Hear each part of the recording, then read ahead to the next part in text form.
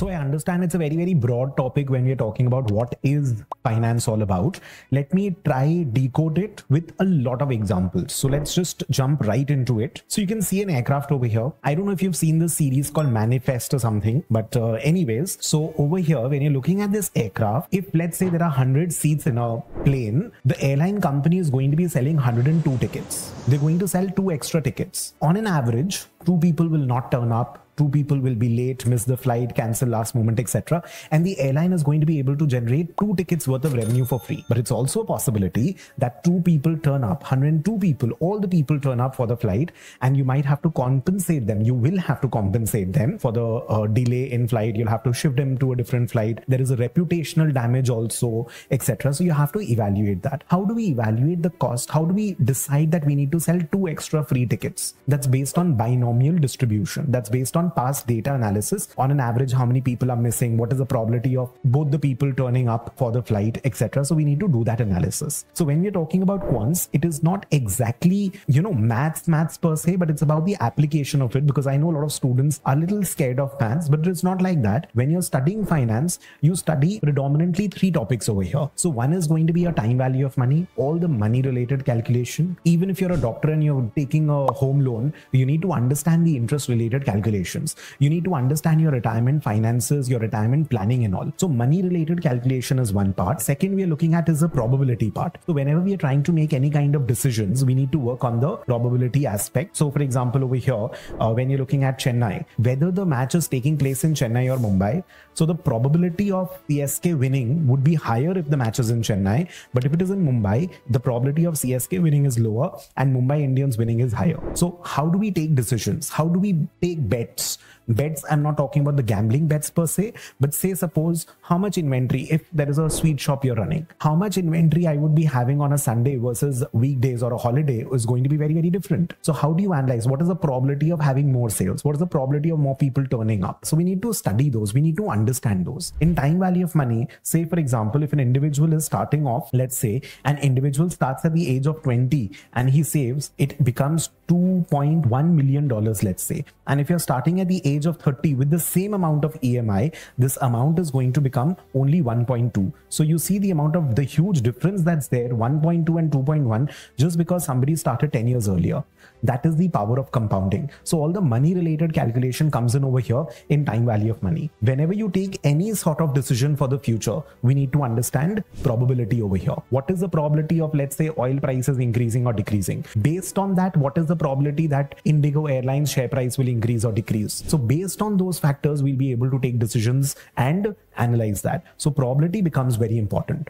But 80% of quants, when I'm looking at the finance aspect, it's going to be statistics. So analyzing past data in order to make future forecasts and all. So you have to analyze past data. You need to see the trends and analysis and all. You'll have to do that. So statistics becomes very, very important. It is 80% of your quants is going to be statistics. So even if you have not studied quants and all in detail, or you're not focused on maths earlier, it is fine. But we need to see the application of quants on the finance side. Next, we're looking at the subject economics, let's say. So when I'm looking at economics, we're broadly looking at macro, micro, international trade, etc. We've seen countries like Greece going bankrupt. We've seen multiple banks in Ireland going bankrupt. We've seen hyperinflation in certain countries. So economics, again, from a finance context, becomes very, very interesting and very important. Say, suppose I'll talk about the macroeconomics. So hyperinflation, your entire currency's value gets eroded in country like Venezuela. So this wad of notes is basically going to be able to buy just toilet paper, let's say. So it is that important, and you have to connect it with the finance side of things. For example, when the government comes up with an Ayushman Bharat scheme, what is going to be the impact on the hospital industry? What will be the impact on interest inflation rate, macroeconomics? Because if, say, for example, interest rates are going down, your home loan and car loans become cheap, and home loans and car loans, or homes and cars,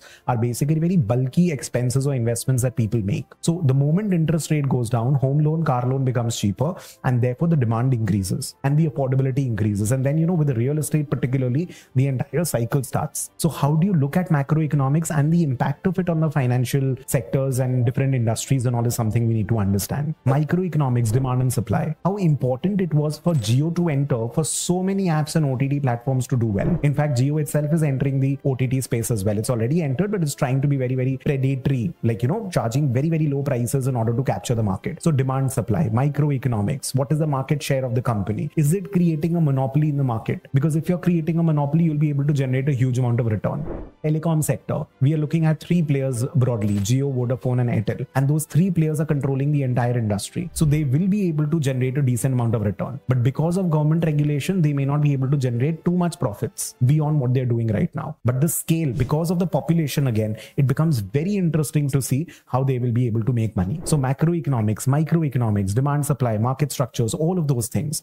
And then your international economics. Now, say for example, when you're looking at a company like an Infosys, which is predominantly an export-driven company. So in that case, they will be impacted by how the rupee-dollar exchange rates are faring in the markets because their revenue is coming in the dollar form. So we need to look at that as well. When you're looking at Infosys, when you're looking at TCS, exporting companies, even the companies who import a lot of raw material, industries that import raw material, oil, we are one of the largest importers of oil. So in that case also, the oil prices internationally, globally, and the exchange rates become very important, right? The exchange rate fluctuations are very, very important. International trade and all. So say for example, it's been a while, but when the steel prices domestically had increased and internationally they had increased even more, and there was some supply chain issues with China, a lot of people started exporting more steel than the domestic market, and domestic market was suffering. So because of that, the government had to impose temporary duty or something on exports of steel. So how the policy changes, what is the international trade like, how are the markets faring, what is the demand and supply, understanding the industry, etc., becomes extremely important. So looking at economics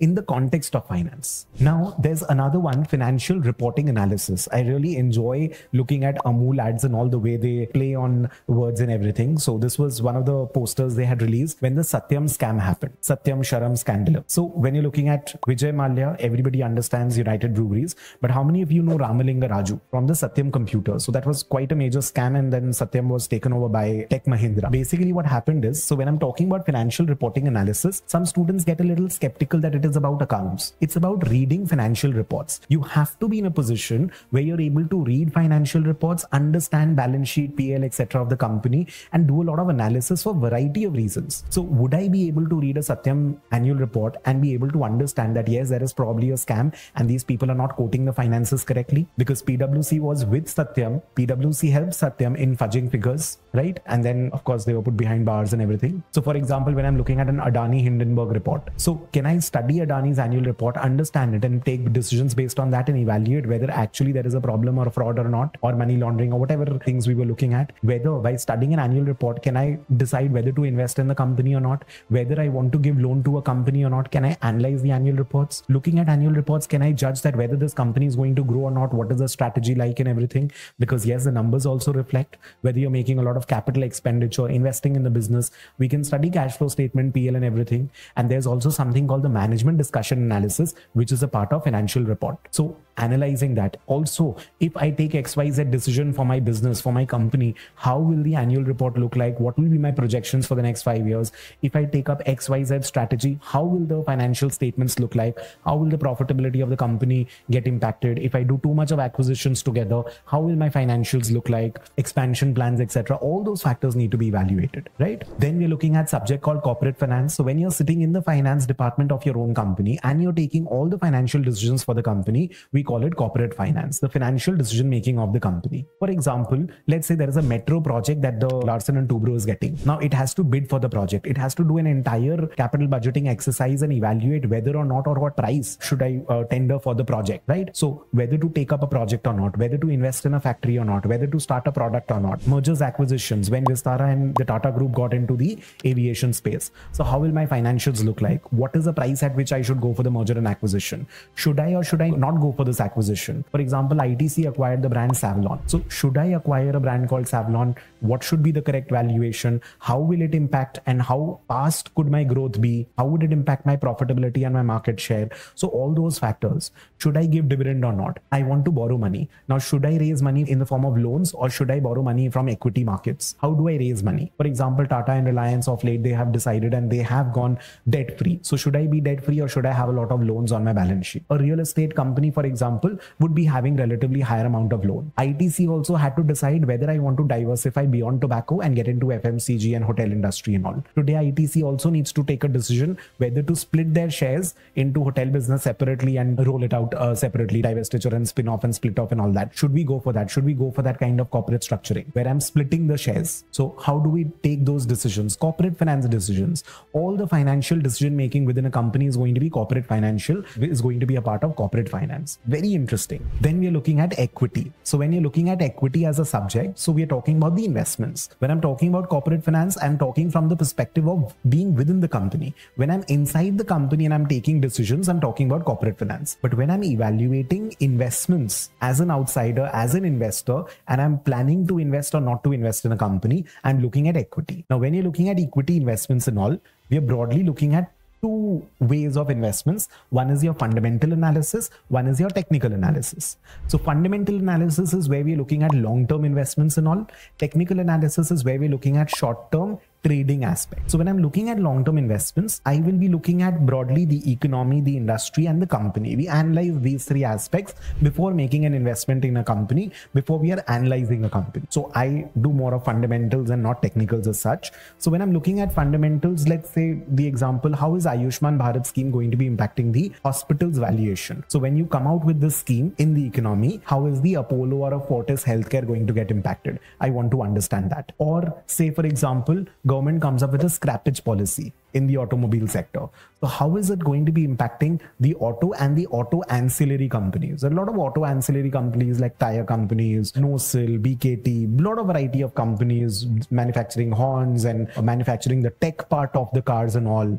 So all those factors. So how is the semiconductor shortage have an impact on the automobile industry when it happened post-COVID? So we have to analyze the economic aspect. We analyze the industry, how the industry is faring. For example, when we're looking at EV versus petrol cars and internal combustion engine, so how is the industry faring, or how is the industry doing in terms of renewable space? So you analyze the industry in detail after the macroeconomic and all those impacts. How is the industry doing? Like for example, if I'm looking at, let's say, the telecom industry, so how is the telecom industry doing today? We have an oligopolistic structure with barely 3 players over here, and Vodafone again is a very, very small player. Jio again expanding into variety of services. Airtel is also having those fiber and all those things they're doing. So how are the two expanding? How is Jio trying to capitalize with OTT and everything? Airtel also has OTT, but Jio is also starting with the finance services and all of those things. So what is the industry structure like? Where is the industry headed? So you analyze the industry in detail, and then you get into the nitty-gritties of the company, where you're looking at the balance sheet, PL, cash flow statement, everything for the industry. So if I'm looking at, let's say, a paint industry, so Asian Paints, Nerolac, Berger, so Asian being one of the leading players in the industry. Nerolac has got a better share when it comes to automobile paint, automotive paint, but when it comes to those wall paint, decorative paint, Asian Paints does better. So what are the price points? What is the balance sheet like? What is the market cap of the company? What is the PL account? What are the ratios? What is the efficiency of the company? What is the profitability of the company? So when I'm looking at the company's analysis, branding, strategy, marketing strategy, management, corporate governance, I look at everything about the company when I'm trying to decide whether or not to invest. So I need to understand the economy, I need to understand the industry, and then I need to look at the company within that industry, different companies, and evaluate whether or not and how I want to go about investing in that, whether it's worth it or not. That is fundamental analysis, where I'm looking at the fundamentals of the company in order to invest. Technical analysis is going to be based on prices, charts, patterns, etc., where I'm looking at different indicators. Also, you'd hear about people talking about the market sentiment. So there is a lot of behavioral analysis as to how people are going to be reacting in the markets. So based on those factors, your technical analysis is going to be done. So you have to understand numbers, you need to understand patterns, you need to understand charts, you need to learn technical indicators. And based on that, you will be able to get into technical analysis and get into trading. As per SEBI data, Stock Exchange Board of India, 90% active traders in the market lose money. I think it was an average loss of 1,25,000 per trader. So if you want to be a trader, you need to be a professional trader who's following the markets from 9 to 3:30, who's learning indicators, who's following news, markets, global markets, commodity markets, and understanding the impact of even a federal bank, what the US is doing. The central bank of the US is taking decisions. How are their unemployment numbers, interest, etc., numbers and all, and how does that impact the Indian economy in terms of foreign inflows and everything. So you have to know all these things, and then you make money being a professional trader in the market. You start learning the markets, you start understanding the markets, as in you learn and you work in the markets in order to develop those skill set. So either you're a professional trader or you're a gambler. There is no part-time trader. So you can't be a part-time trader doing an XYZ and becoming a part-time trader and all. That is not going to work. You can look at the statistics. 90% of active traders lose money in the market. So you have to be very, very careful about these things.